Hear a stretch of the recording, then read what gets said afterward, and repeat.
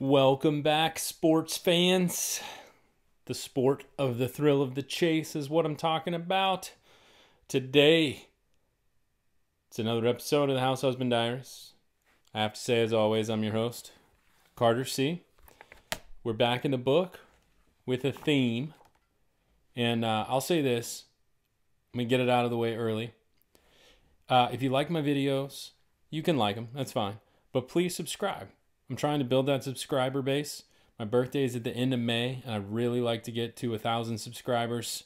I'm a quarter of the way there, and everything's growing, everything's great. I love it. But if you've been watching the videos and you're just kind of like, I'm not really worried about subscribing, it would mean a lot to me. Doesn't necessarily mean a lot to you. It just takes a second to click, and I really appreciate it. And yeah, so happy 40th birthday. You can write on a comment or something, happy 40th, and pre happy 40th or something. That'd be really fun for me. So I don't want to belabor the point, but it would be nice. So thanks so much for subscribing to the House Husband Diaries, because who doesn't love your favorite house husband, right? Today we are back in The Thrill of the Chase, Forrest Fenn's memoir, hunting for something that will lead us to the treasure chest. And today is, I don't know how many people have talked about this. If you found that this is a theme, if you just kind of noticed it in the back of your mind, if you didn't notice it, it's not really talked about a whole lot. But I noticed it come up over and over as I was reading and reading and reading. And it's the mention of care. More specifically, the mention of I don't care after a line. So Forrest will say something in The Thrill of the Chase and follow it with, but I don't care anyway. Or, something like it doesn't matter. But he says care a lot. So we're on page 6. Right at the beginning, starts off with a bang. There's 4 mentions of care. Third sentence. I could have just said I'm 79, so I could be a year younger, but I don't care anyway. If you don't care, why mention it? But you think it's funny. It's funny, but I don't care. And then next sentence. Over the years, more important things came in and out of my life, so I never much cared even then. He does a lot of not caring. If you're going to write a memoir, are you going to include the things you care about? Or are you going to include things you don't care about? Are you going to waste your time writing about things you don't care about and then say, I don't care? Because that seems like you care. But he doesn't care, right? If you take him at his word, he doesn't care.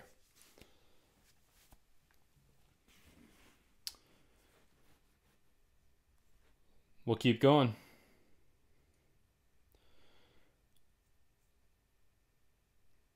Third paragraph down. When my wife built our house, she put a skylight in my bathroom flat above the shower.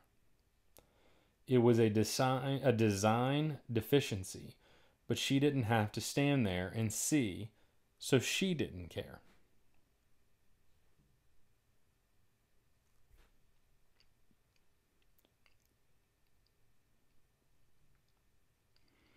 Bottom of the page. Last sentence.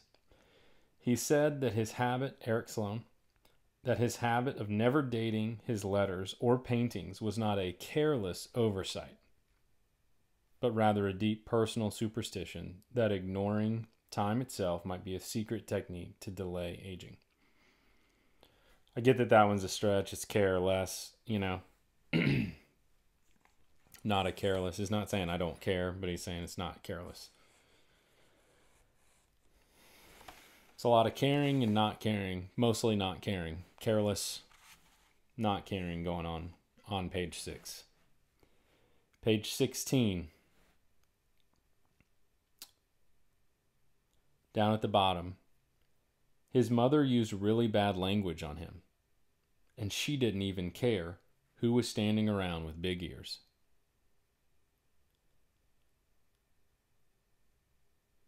Isn't that weird? That she didn't even care who was standing around with big ears. And you go back to page 6. And his wife, she didn't have to stand there and see, so she didn't care. So no vision. We're talking about the 5 senses. They don't. So Peggy Jean doesn't care because she doesn't have to see. This mother doesn't have to care, or she doesn't even care who's standing around with big ears, who's listening. And then we flip over 4 pages to 20. No place for biddies.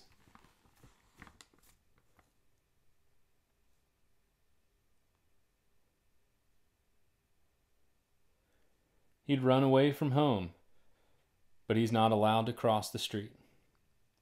And they laughed real hard and didn't even care who heard.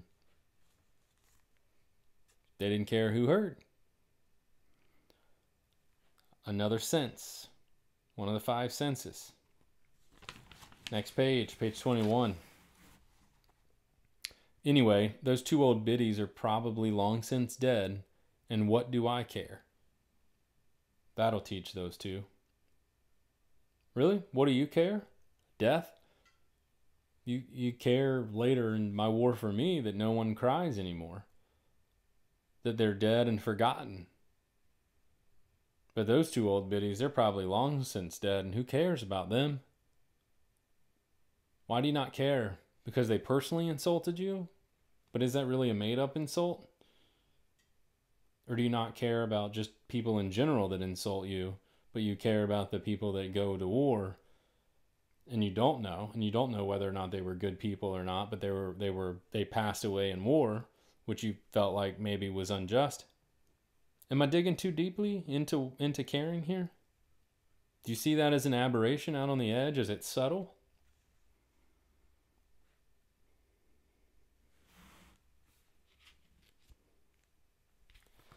This has nothing to do with caring.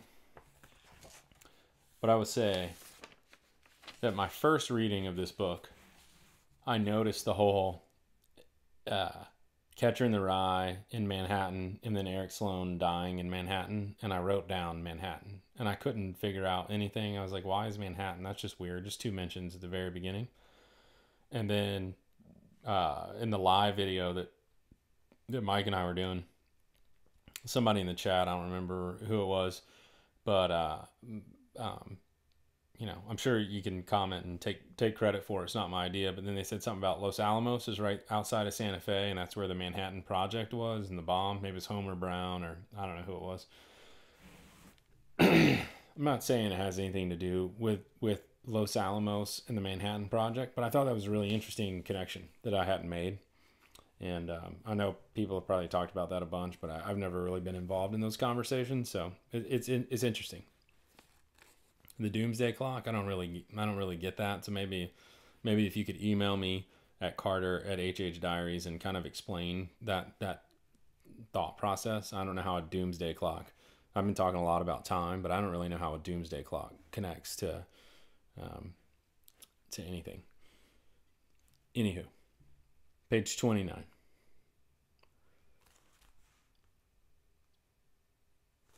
Down at the bottom. Talking about the cats. This is Bessie and me milking the cow, and the cat's coming around. And he misses their mouths a little and splatters them in the face. Splatter. Sounds like scattered and sprinkled. Splattered. Thinking about those clues. Splatter them in the face. They didn't seem to care much about that, and when it was over, they'd walk away licking themselves and feeling blessed. Now, that to me seems like a nothing burger. In fact, it's pretty much what I had in my notes. However, having seen that clip about being in a graveyard alone when a kid really has time to think, connecting that to being shot down in Laos. Now I'm thinking they didn't seem to care much about that. And when it was over, they'd walk away licking themselves and feeling blessed. Feeling blessed? Were they blessed because they got the milk? Were they thinking about higher things? Now I'm like questioning kittens in this. And I don't think kittens are the key.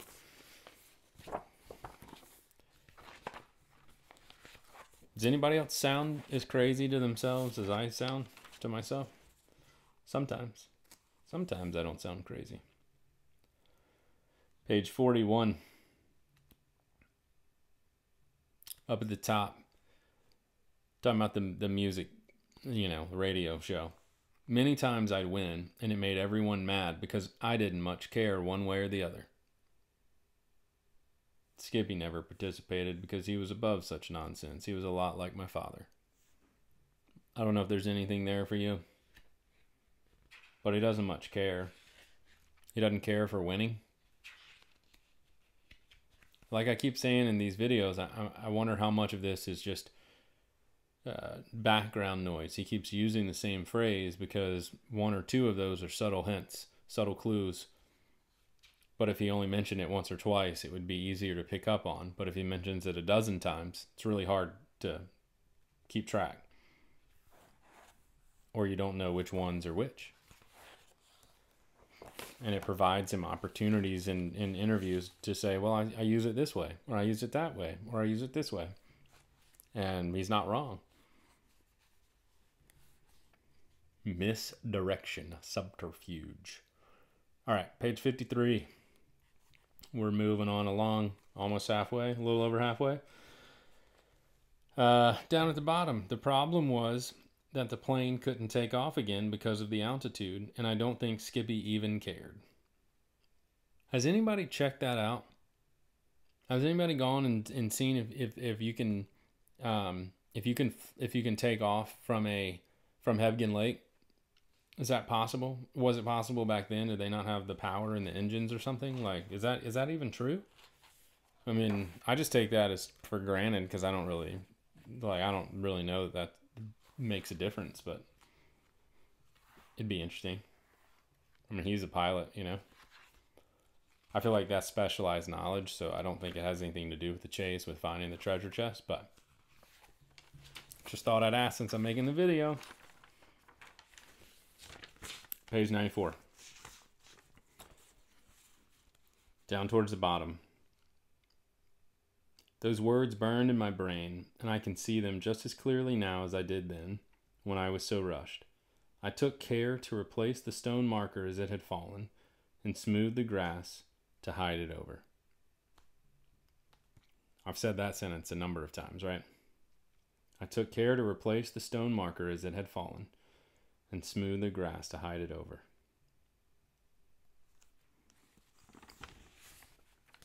Not I made sure, I took care. Emotion, tears, care. But I don't care. Don't worry about that. I don't care. Page 103.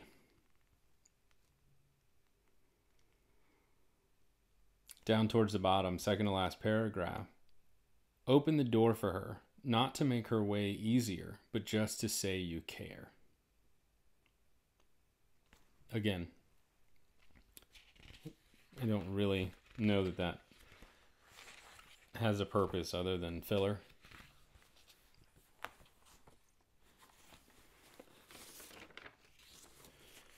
I will say this.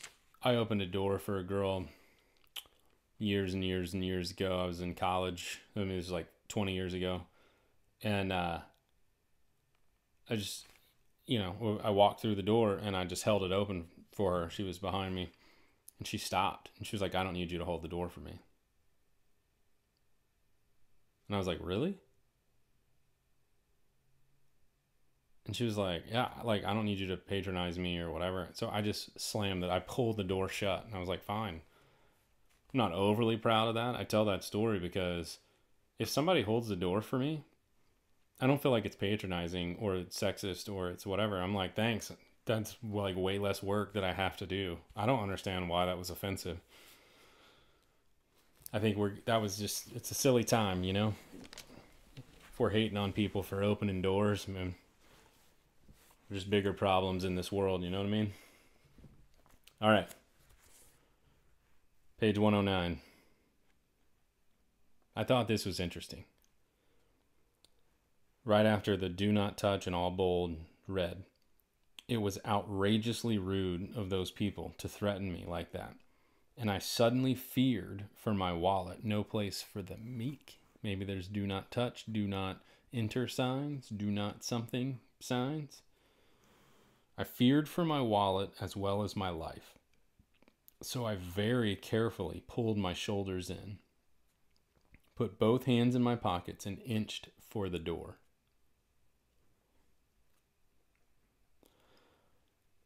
I don't know. Do you think we have to squeeze in somewhere? Right as we're getting to the treasure chest? You see the blades if you've been wise, and you look quickly down, but maybe you have to, no place for the meek. You fear for your life. You got to squeeze in, inch your way forward towards the door. I don't know. I don't think you'd put your hands in your pockets, but just trying to use my imagination. Just my imagination running away with me. Father on the Banco, page 119. He had a master's degree in education and had spent his adult life teaching children, and all I had was a knack for taking care of myself and my family. That still bothers me.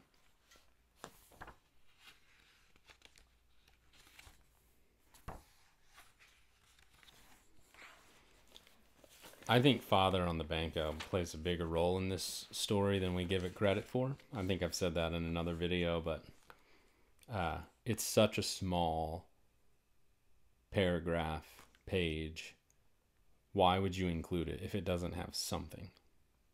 It's not talked about, it's not direct, but something there. Page 127. My favorite soda was Grapeette, but the bottle it came in was so small there was almost no room for the drink inside. But I didn't care. I just drank it anyway. One of my rules was that I couldn't collect the cap unless I first drank the pop, but that idea wasn't too good because I didn't have enough nickels to sustain it. So, in closing, this episode on care, and more specifically, I don't care. I wonder if Forrest is using that as a subtle kind of elbow, you know? And I don't care, but I really do care. If he always says something that's important and then he follows it with, but I don't care, we're just moving on. If you read him at his word, well, he doesn't care. Okay, well, that's nothing, he doesn't care. Move on. But does he follow something subtle with I don't care, which leads us back to, hey, maybe we should look at those words or those sentences or those paragraphs. Is there something in there? That's why I did this video. Let me know what you think. If you like it, thumbs up. If you don't like it, thumbs down. If you don't care, don't push a button. It's not really, that hard. I would hate for you to sprain a finger, because then I don't know what you would do. But thanks so much for watching this episode of the House Husband Diaries. Leave a comment. You can email me, carter@hhdiaries.com. Whatever. Love to have you comment, be a part of any live show. Just shoot me a message. It's fun. And hopefully we'll find the treasure this year. All right. Y'all have a great day. Thanks for watching.